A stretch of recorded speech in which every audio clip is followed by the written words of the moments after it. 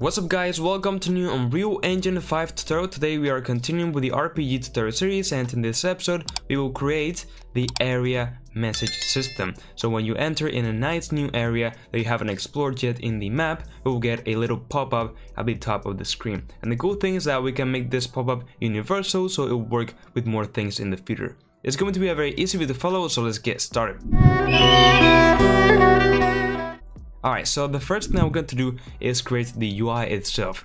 So let's go to our content browser, just right click, go to user interface and create a new widget blueprint. Let's just select the user widget, and let's name this something as that will be underscore, and then we can put something as use message pop-up.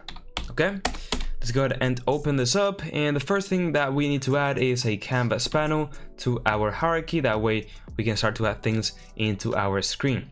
Then let's just go ahead and drag in a text, and we're gonna go ahead and just anchor this at the top of our screen and put the position X and Y at 0, 0 with an alignment of 0.5, 0.5. That way, as you can see, it is exactly centered at the top. Then let's just go ahead and make the size X and Y a bit bigger, center the justification here, and then just in general make the text size bigger, okay? And then also in X, gonna make it even more bigger so we have more room. Then let's go ahead and just increase the position Y so it will kinda be lowered a bit, and there we go.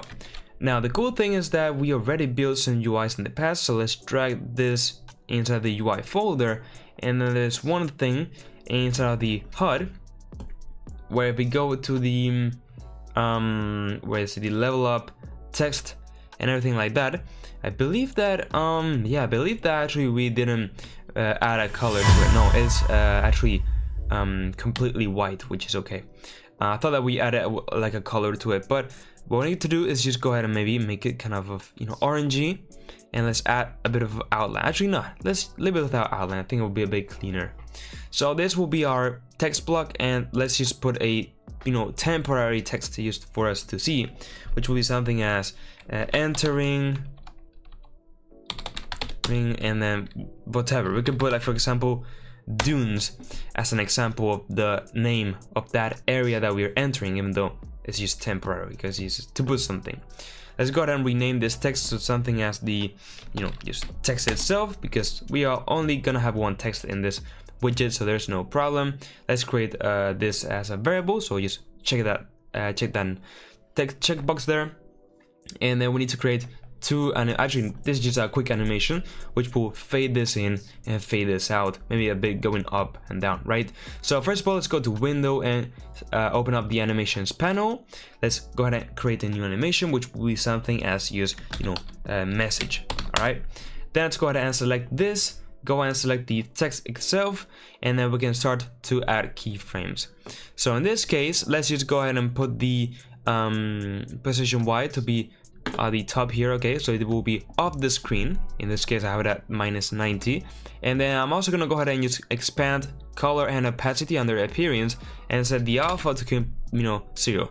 Let's just add a keyframe on the alpha and also on position Y, okay? This is very important. Then we'll go ahead and just advance, and then I'm gonna go ahead and just drop the position Y until where we want, which is kind of here. And then I just put a keyframe and put the alpha to 1 and add a keyframe. As you can see now, boom, we have this really cool effect. And then we're gonna go ahead and just drop it maybe a bit more, okay? And then a bit later, we're gonna go ahead and just put it up again, right? So it'll be out, and let's just add a keyframe and put the alpha at 0. And now, as you can see, we have this really cool animation entering dunes, and there we go. Now the thing is that we need to select those last 3 keyframes, expand them, because they have to be, we need more time in the screen. There we go. Entering dunes starts to fade away and it goes up. I think that it is a pretty cool animation. Of course, you can put more time and effort into it to make it a bit better. Let's now go to the graph and just go ahead and delete all of these events, and just right click and create our own custom event, which will be something as just play message animation, right?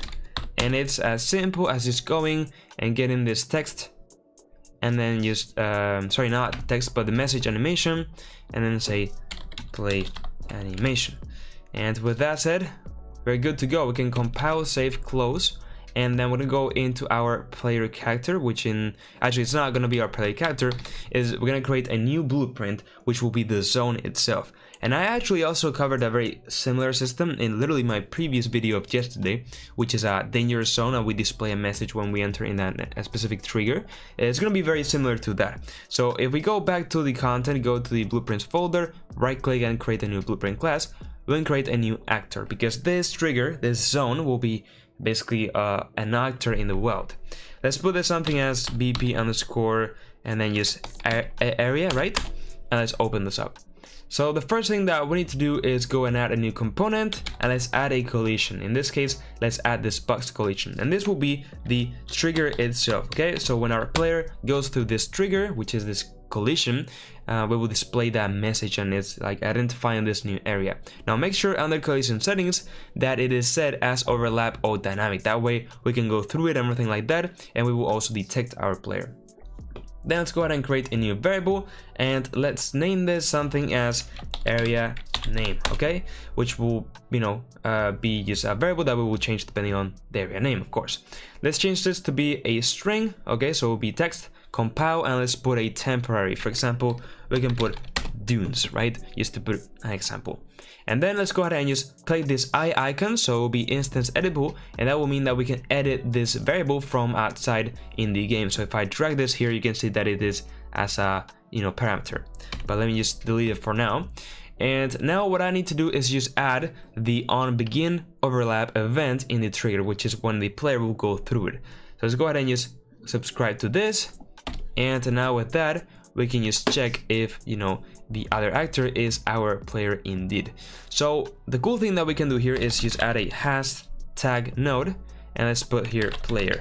Now make sure that it is spelled exactly like we have on our current third-person character blueprint. So we open this up, go to class defaults and search for a tag. You can see that we have this player tag, so it has to be exactly the same like that, because now it will return as an error. Well, not error, but it will just not detect that player.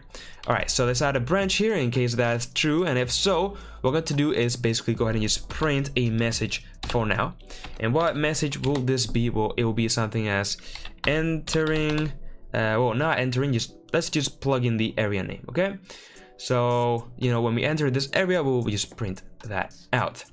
And with that said, we are gonna go ahead and just go to blueprints, drag in our where is a BP area, and just increase the scale.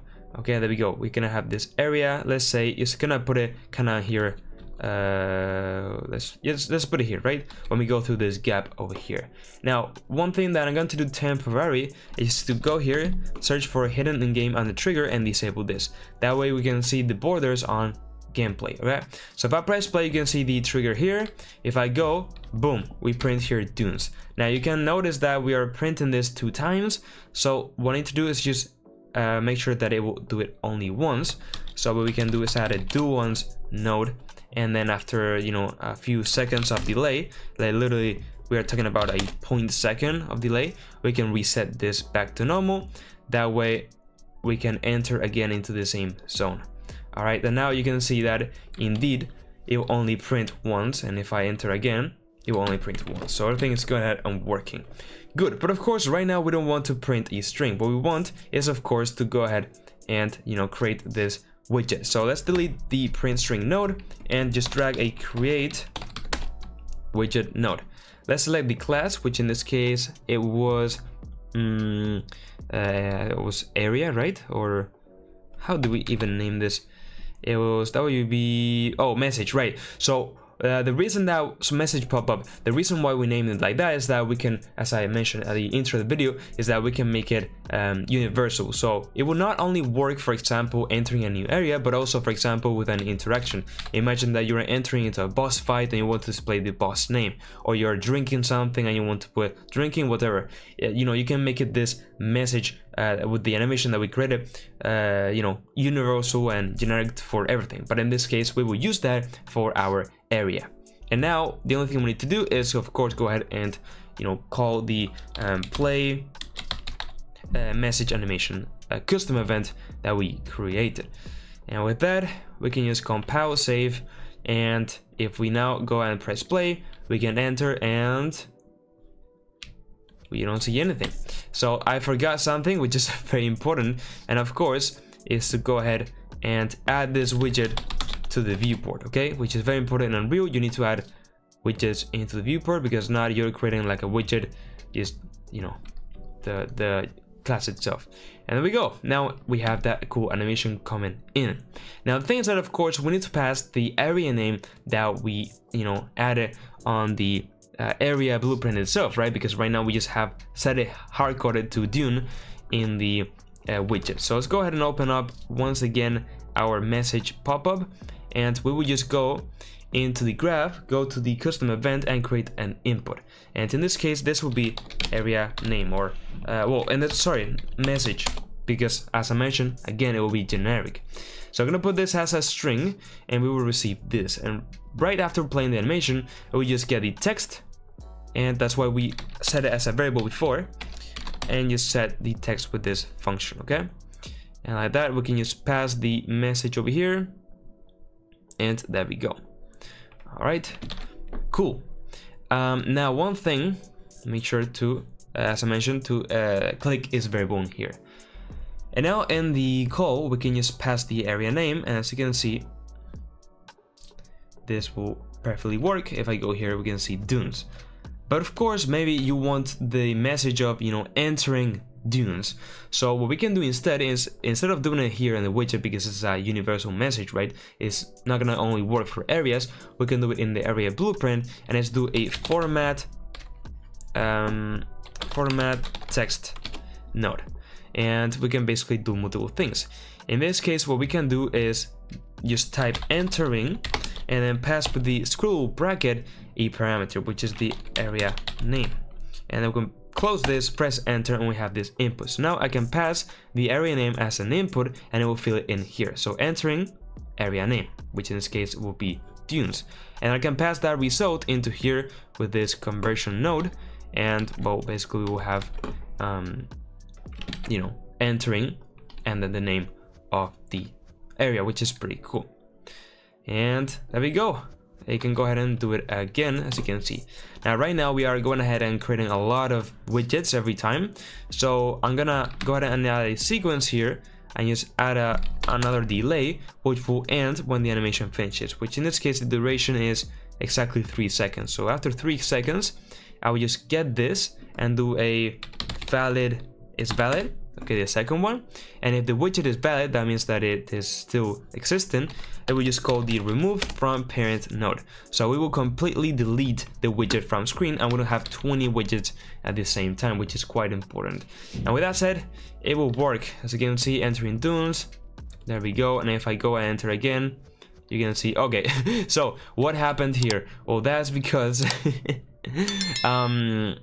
about the do ones that I mentioned before, okay? So we are actually gonna go ahead and just delete this delay, delete this sequence, plug this here, and right after, there we go.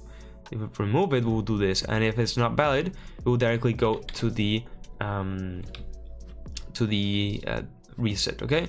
So now, as you can see, if we wait, there we go, we will not have that error again, and everything will work. So that's it, guys. I found this tutorial helpful. I would really appreciate it if you could like the video and subscribe to my channel. I have lots of Unreal Engine 5 videos and tutorials, so check them out. Remember, they have full access to the complete series on their Patreon and and YouTube members, so link in the description. Join my Discord server to talk with me and other devs. Follow me on my socials, and now, yes, with all that said, bye bye.